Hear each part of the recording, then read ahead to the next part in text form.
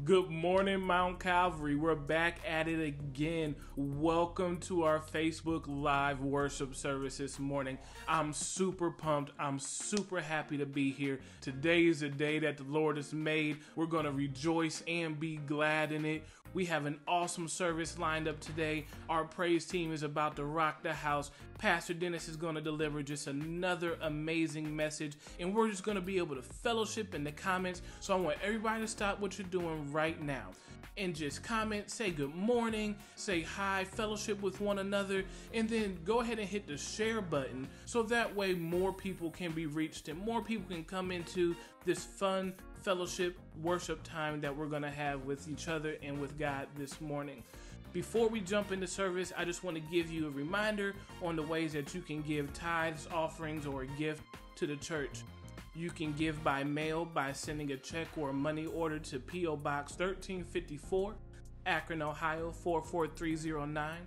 You can go online to our website at mcbcministries.com. You can text to give by texting any amount to 330-303-2117. Or if you like to use Cash App, you can send us a Cash App by using our cash tag $MCBC Akron. Once again, thank you for joining us this morning. I'm about to hand it over to the praise team. I hope everybody enjoys service today. And remember, make sure you're writing stuff down in the comments. Good morning, Mount Calvary. We come to declare and to lift up and praise his name on today. We want you to know and understand that there is nobody, there is no one like our God.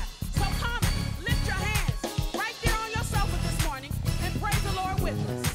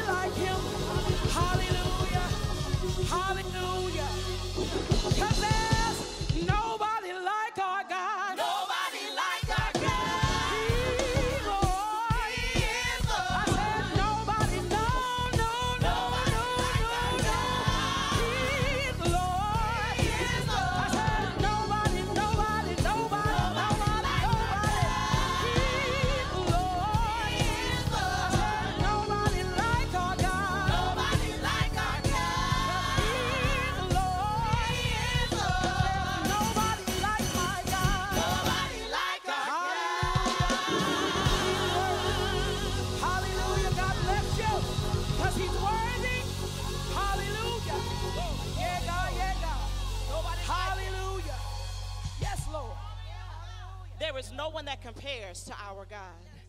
There is no one that is greater than him. No one that is better than him. Wherever you are, in your home, in your car, wherever you are right now, can you just lift your hands? Can we just begin to give God glory? Because he is the great I am. There is no one that compares to our Lord, to our Savior, our Master, our Healer, our Redeemer, my everything. He is my way maker. He is a door opener. He is a heart fixer. He is my mind regulator. God is everything to me.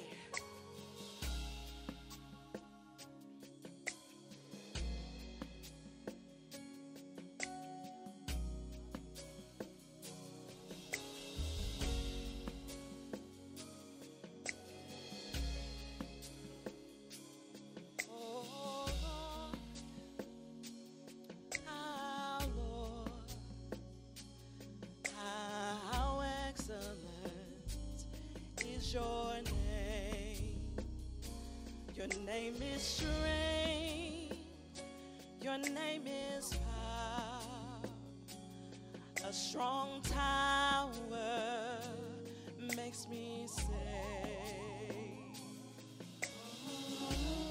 Oh Lord, our Lord, our Lord, how excellent is your name.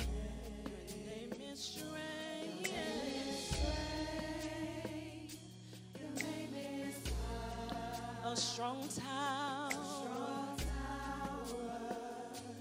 Makes me safe.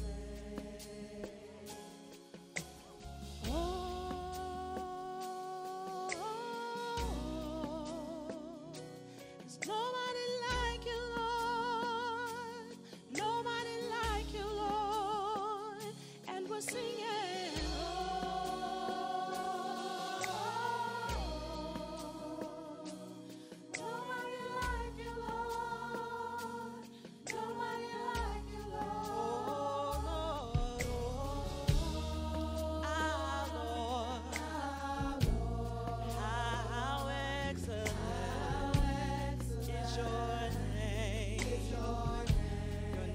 Strength. Your name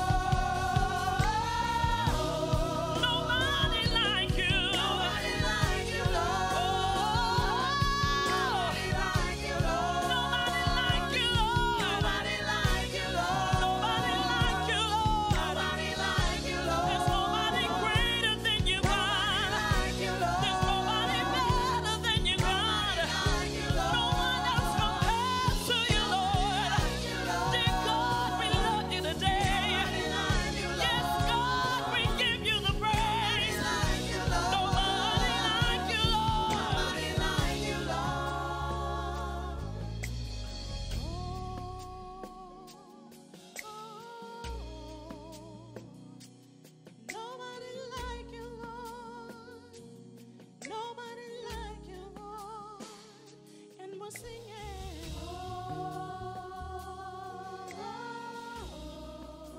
Nobody like you, Lord. Nobody like you, Lord. Nobody like you, Lord. And we're singing,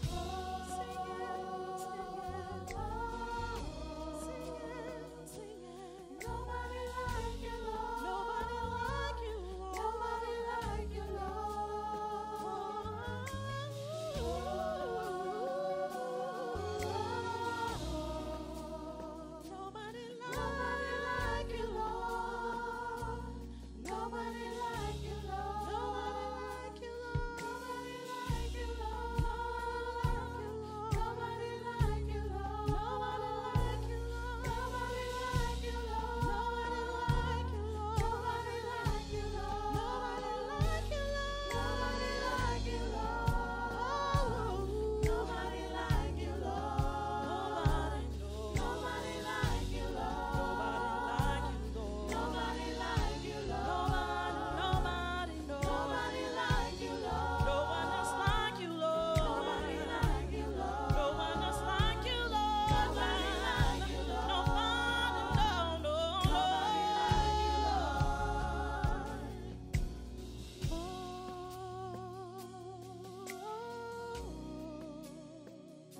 There's nobody like you, Lord. Nobody like you, Lord.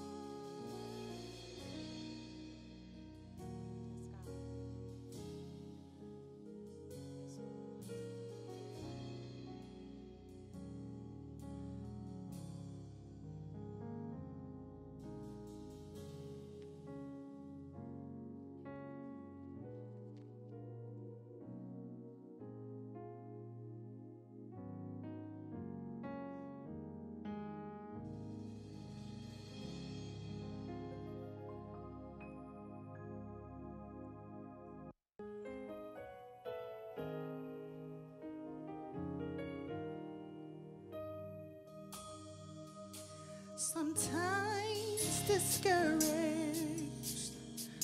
but not defeated.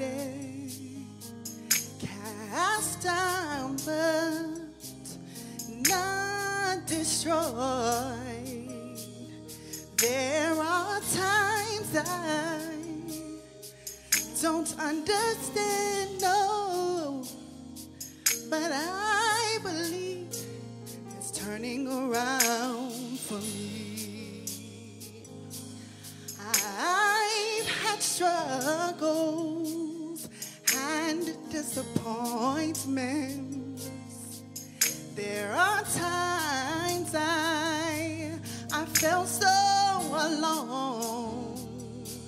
Some of my friends, they let me down, let me down, let me down. But I still believe it's turning around for me, around for me, around for me, around for me.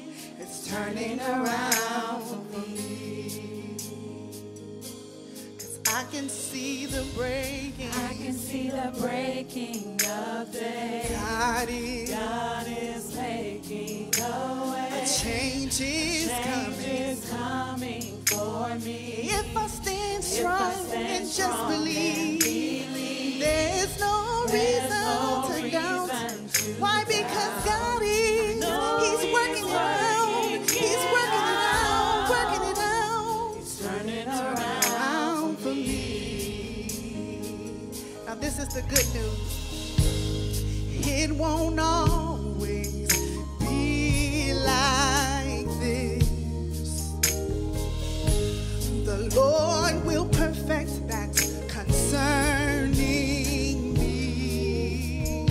And sooner or later, it'll turn in my favor. Turn in my favor. Sooner or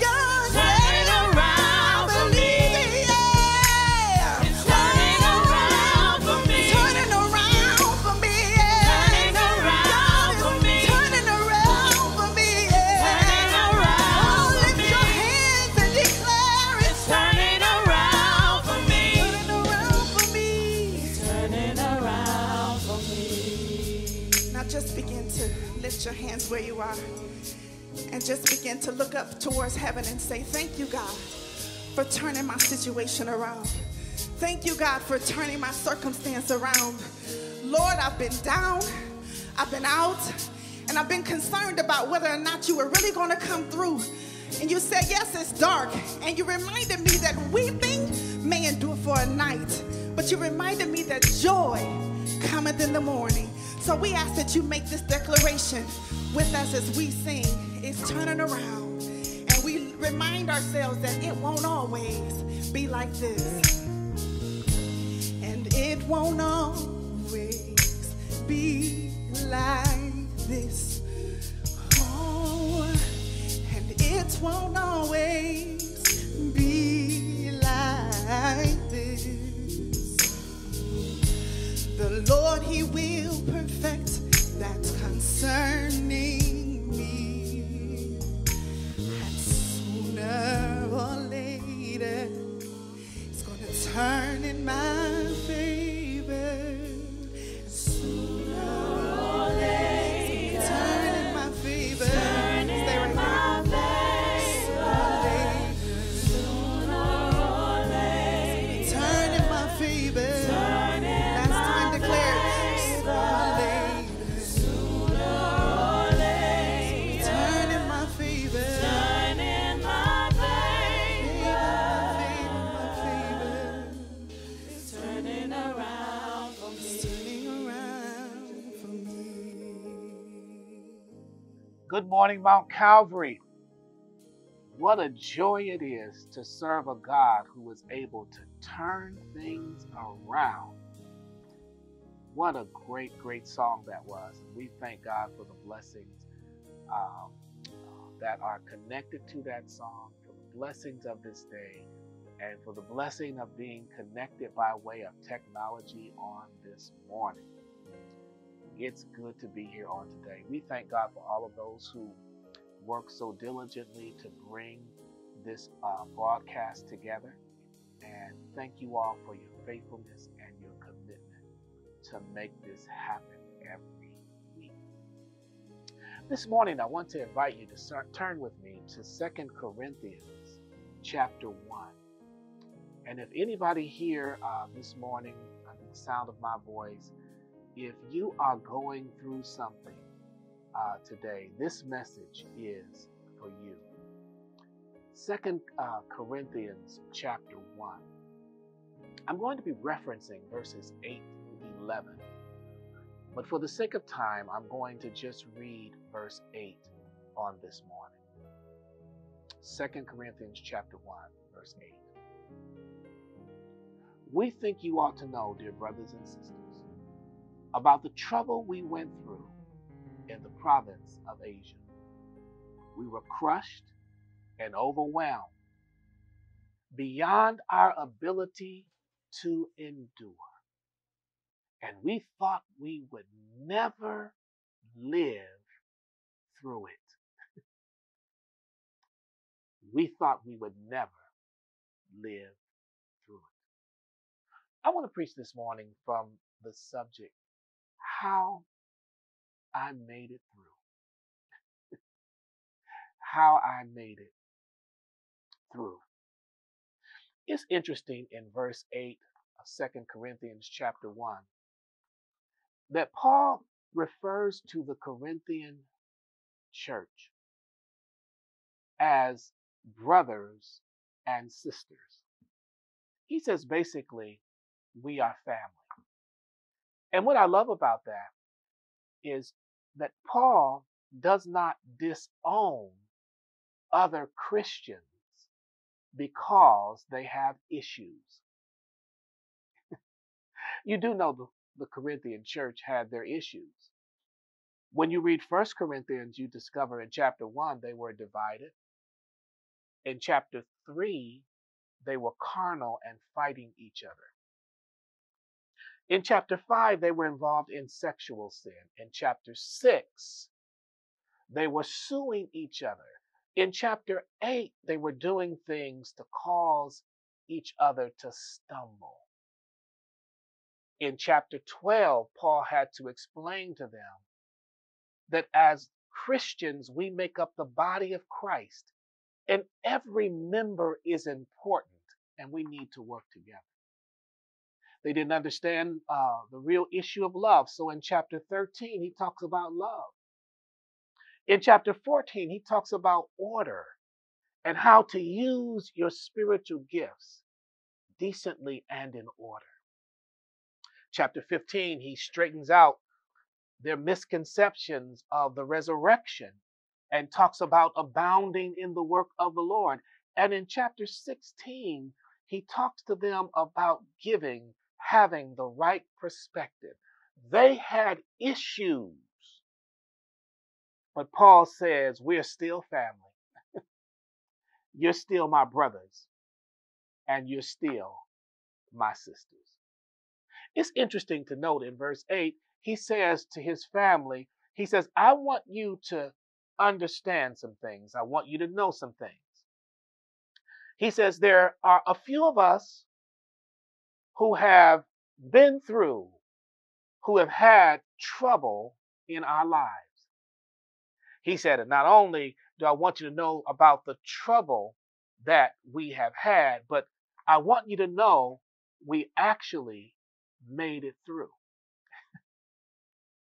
It's interesting that he's making it clear as we read this that trouble is real and that trouble is no respecter of persons and that trouble is something that we shouldn't get stuck in.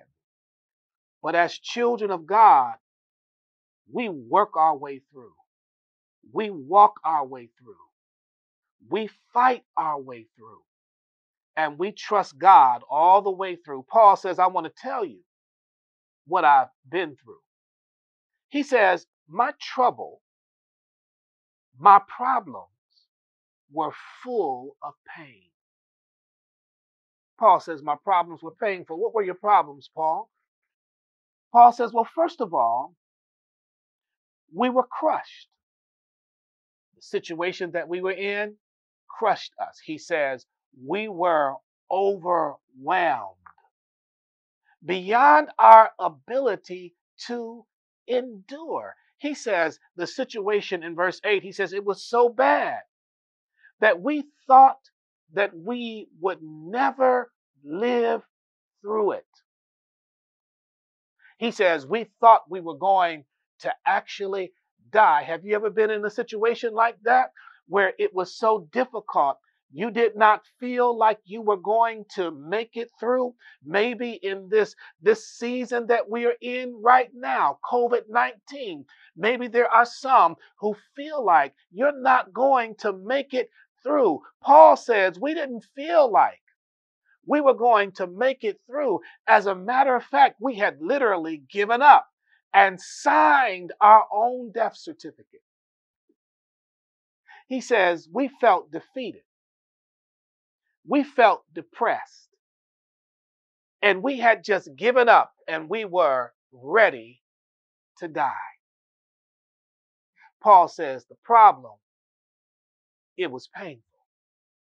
He says, but I want you to know that even though the problem was painful, now that I look back at it, I understand that the process was productive. Look at what he says in verse 9. He said, even though we expected to die, he says, what we learned to do was we learned to stop relying only on ourselves. And we learned how to rely on God. Paul says through this process, he said, we learned some things that are very helpful. I know this morning that what somebody is going through, it's really painful. It's really causing deep problems and maybe even depression. But maybe God wants us to learn something as we go through the process. I remember when I was growing up, I wanted to make the basketball team. And so during the summer months, I would get up in the morning real early. And I can remember my brother Art and my sister Debbie, they would see me get up in the morning early and go running. I'd run 2 or 3 miles in the morning. They used to say, Jeff has lost his mind. But I would run in the morning. And then in the afternoon, in the heat of the sun, I would go out and practice. And then in the evening, when the ball players would show up, I would always play with the older guys. And by playing with them, they would knock me down and they would score on me anytime they wanted to. But throughout the summer, I noticed something.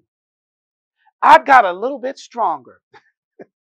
I got a little bit wiser. I got a little bit better. And when school started back and it was time to try out for the team, and I was participating and working and playing against young men my age, I was stronger, I was wiser, I was better. I made the team. The process that I went through in the summer worked. I had to work hard. I had to suffer, but it worked. It taught me some things, and there may be somebody going through this morning. You can be productive. The process can be productive for you. Paul says, I learned some things. He says, and what I learned, it liberated my mind. He says, I was depressed. We were ready and had given up. We felt defeated. He says, but my thinking was liberated when I understood that I could not do it on my own and that I had to learn how to rely on God. And so Paul says, my problem was painful. He says, but my process was productive. Whatever you're going through this morning, at some point you're going to be able to look back and look at all the things that you learned and look at all the things that you accomplished. And you're going to see what you have gained, and you will say, yes, it was painful, but I was productive even in the midst of that painful situation. Not only that, when we read this story, we discover that Paul says, I was able to make it through because God's power was present. In the verse 9, he says, I learned how to rely on God. And he says, God is the one who has enough power to raise the dead. In other words, Paul is saying death cannot defeat the divine. He's saying that God doesn't just have some power. He says that God has all power. And then Paul says, when I look back over my life and I realize when I was in trouble in the past, he said, God made a way for me. He says, and even right now, if I'm facing a situation that is difficult, God will rescue me and make a way for me. He says, and I'm not worried about the future. This is what he says in verse 10. He says, because I have confidence that even when I run into trouble in the future, God will rescue me again. Somebody ought to look back over your life today. Didn't he bring you through in the past?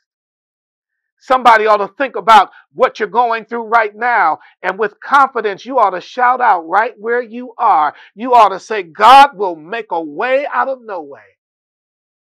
And I'm not worried about my future because God's power is present now, and God's power will be present then.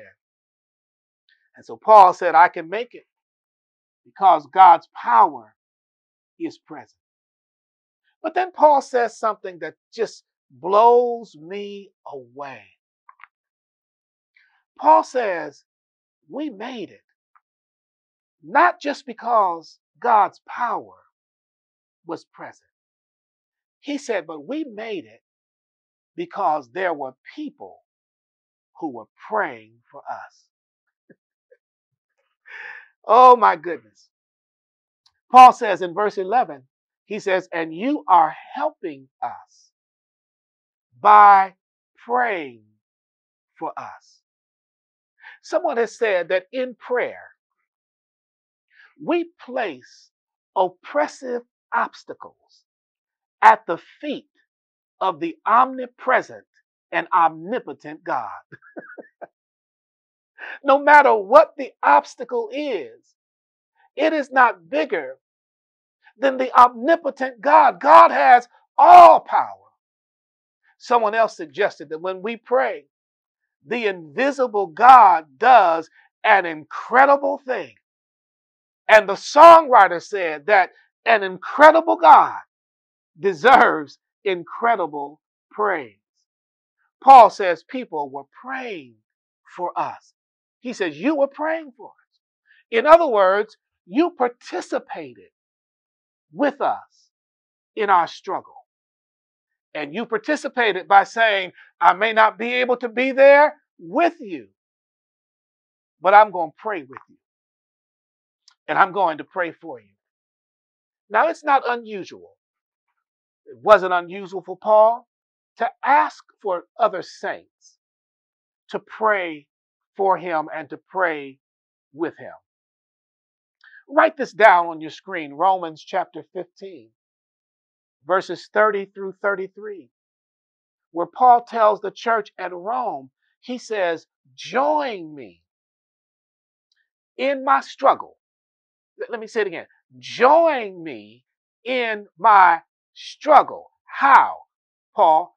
Join me in my struggle by praying to God for me. He says, if you do that, he says, I want you to pray in verse 31 of Romans 15, pray that I might be rescued. And so he asked the church at Rome to pray for him. He asked the church at Ephesus to pray for him in Ephesians chapter 6, verses 19 and 20. He says, I want you to pray for me. He says, I want you to pray that God will give me the right words so that I can boldly explain this good news to the Jews and to the Gentiles. He asked the church at Colossae in Colossians 4, verses 3 and 4. He says, I want you to pray for us. Pray that God will give us the opportunity to speak more about who he really is. Even though I'm chained up, he says, I want you to pray that we will proclaim this message and that the message will be clear. If Paul asked the church at Rome to pray for him, if he asked the church at Ephesus to pray for him, if he asked the church at Colossae to pray for him, there's nothing wrong with you and there's nothing wrong with me asking someone to pray with us and to pray for us. Paul says, you prayed for us. Oh, I love that song that says somebody prayed for me. They had me on their mind. They took a little time and prayed for me. I'm so glad they prayed. I'm so glad they prayed. I'm so glad they prayed for me. My mother prayed for me. She had me on her mind. My grandmother prayed for me. She had me on her mind. My father prayed for me. He had me on his mind. I'm so glad that somebody prayed for me. And Paul says you were participating with us by praying for us. Now it's interesting in verse 11, he says your prayers were productive because he says that God graciously answered them. And he says when you prayed, he says, I love this. When you prayed that we would remain safe. And I want you to know that because of your prayers and the power of God, we were able to persevere. But you know what else he says in verse 11? He says, in the midst of all of this praying, in all of this perseverance, he says there is this gratitude of praise. He says because many people gave thanks to God because God hears and answers prayer. And so every time a prayer was answered, somebody gave God some praise. I think we ought to take a moment right now and give God some praise for every prayer that he answered, for every mountain he brought you over, for every valley he brought you through. Somebody this morning ought to give him praise right now. Can somebody type on your screen this morning, he's worthy? Let me give you these 6 final statements. These 6 key statements to this message this morning. And I need you to type them on your screen. Help me this morning. Type them on your screen. Please type them on your screen. Here we go. Number 1, key statement number 1.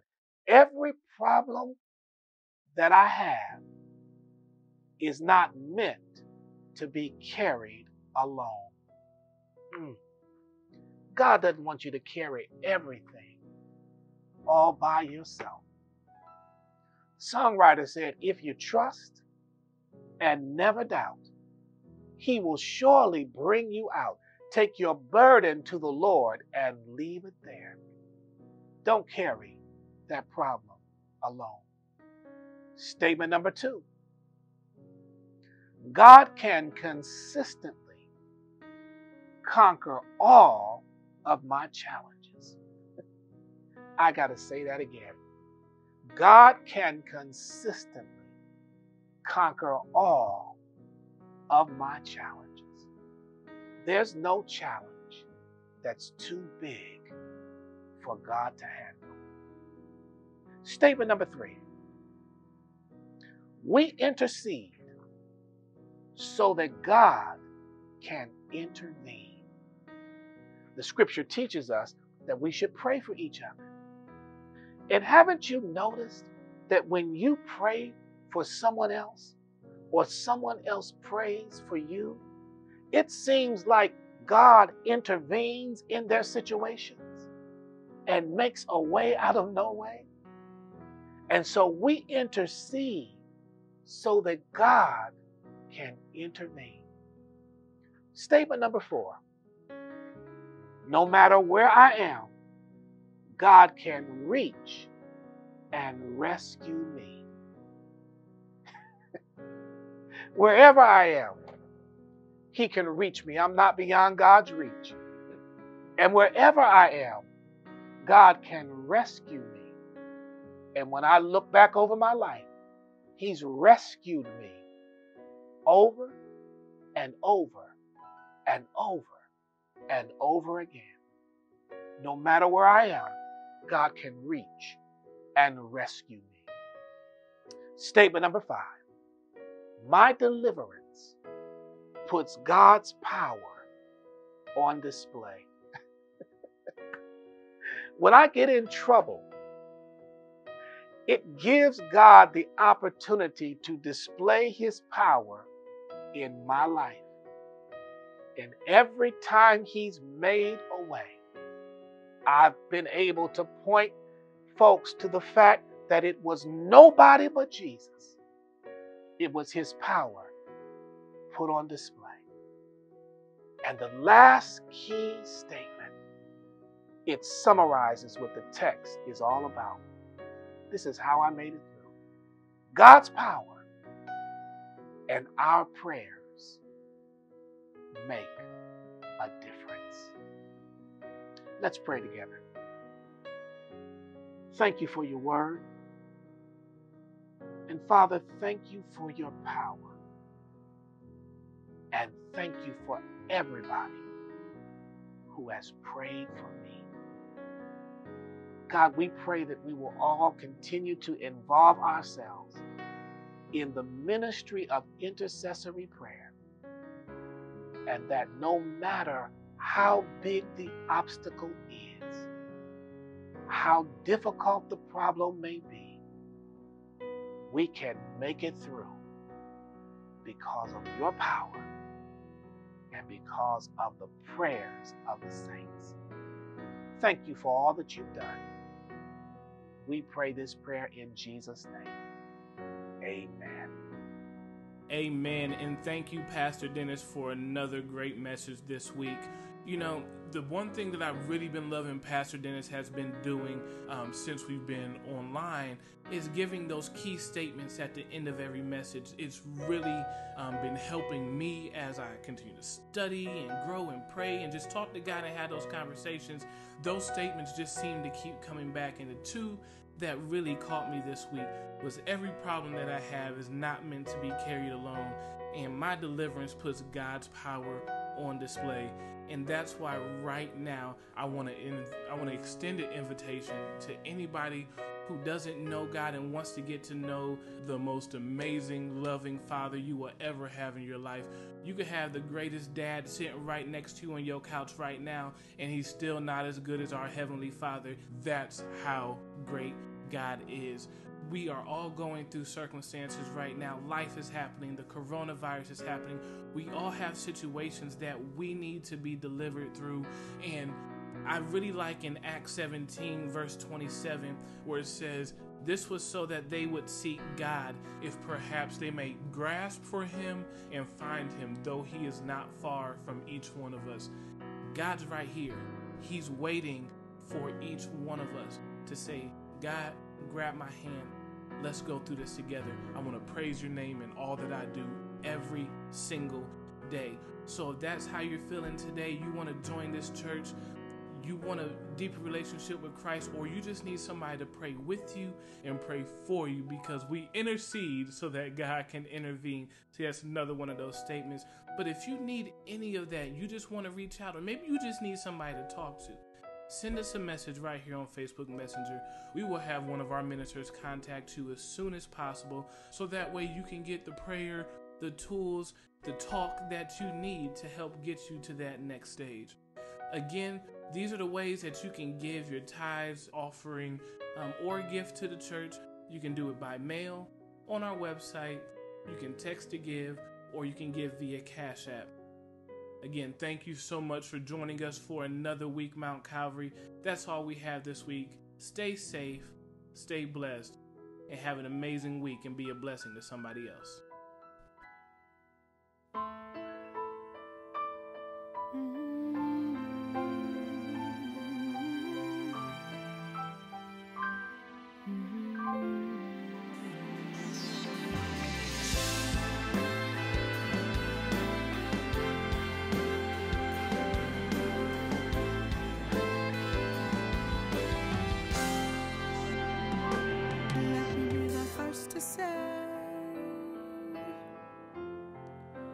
Pride has cost me many things. Let me be the first to say, my ego almost cost me everything. Arrogance gave way to consequence. I lived my life like a stepkid.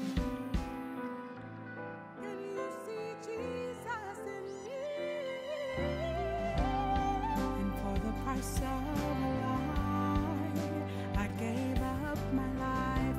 I let it be, I let it be, I let it be. 'Cause I didn't know who I was to be. I let it be, I let it be, I let it be, I let it be. And for the price of a lie, I gave up my life.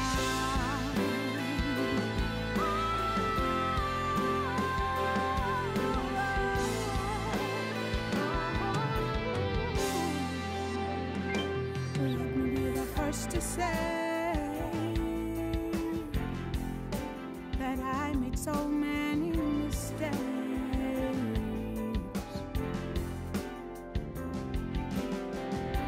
He had to humble me, and he cut me down to size.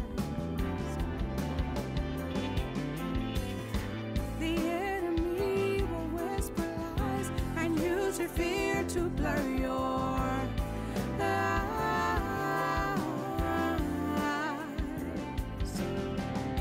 He'll nurse your ego.